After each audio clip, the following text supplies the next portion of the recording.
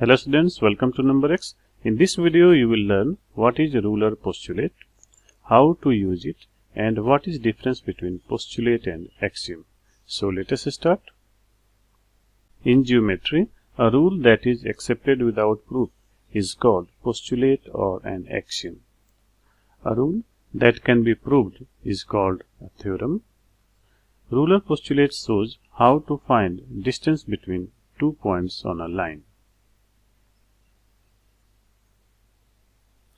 Suppose points P and Q lies on the given line and x coordinates of these points are x1 and x2 respectively.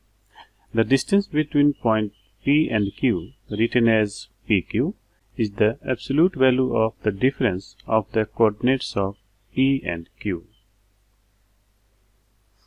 Suppose we want to measure the length of the line segment PQ, a line edge of ruler to points P, Q and origin.